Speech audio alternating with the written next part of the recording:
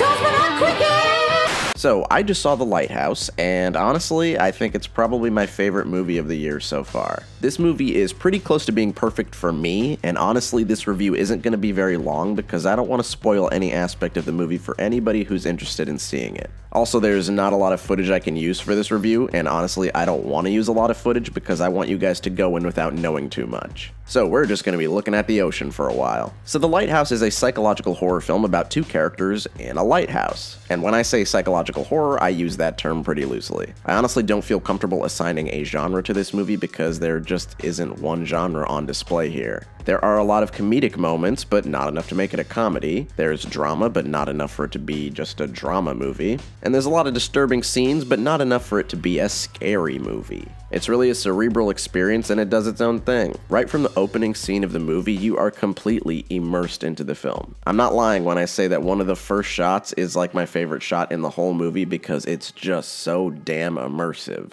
And in this movie, you're never really sure what's real and what isn't. Usually I get kind of annoyed with psychological horror movies about somebody going crazy because a lot of people use this genre as an excuse to just show weird shit without having to worry about making a good story. A recent example of this type of movie done badly is that new Netflix movie In the Tall Grass, or whatever the fuck it's called. I don't remember. Don't watch it. It's not very good. There are psychological sequences in this movie that are so gripping and powerful in their execution, and I could say that for multiple scenes. These surreal, nightmarish scenes were some of my favorite that I've seen in a movie of this type, and if this movie only had one of those scenes, I would still probably give it a pretty good score. But the fact that this movie is full of them just feels like it's too good to be true. There are also some very interesting filming techniques on display here that I really appreciated. You've probably heard already, but this movie is shot in black and white, and it has a smaller aspect ratio than you'd probably expect. But this never becomes distracting, and there are some really cool moments in this movie where the lighting is so low that the edges of the screen are obscured in shadow, leaving just the very middle of the screen as our focal point.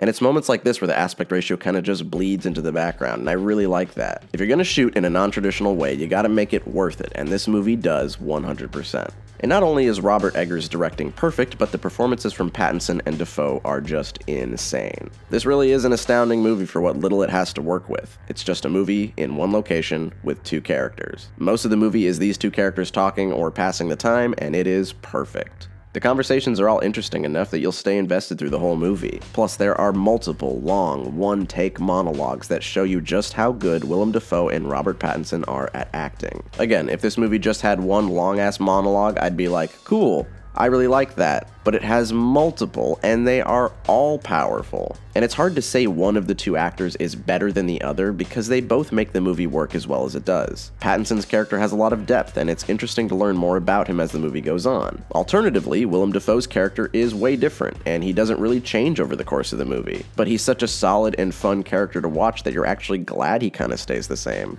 Not only do these actors work well off of each other, the two characters are also foils to each other in ways that I don't really want to explain without risk of spoiling things. However, I do have one complaint in this movie, and it's a little spoilery, so if you don't want to hear it, skip to this time code.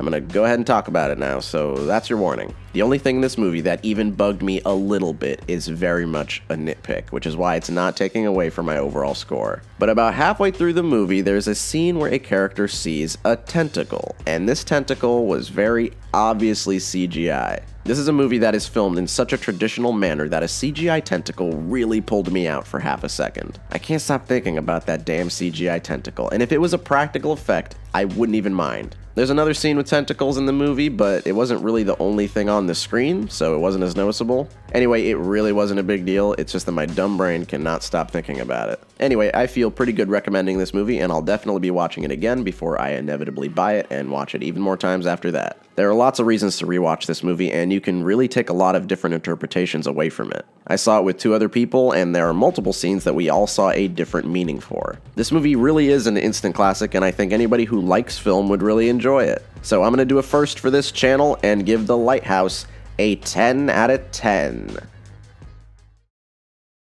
It's of a merchant's daughter brought up in Callio. Hurrah, me other gal, to let me go. She took me in the parlor and said, won't you be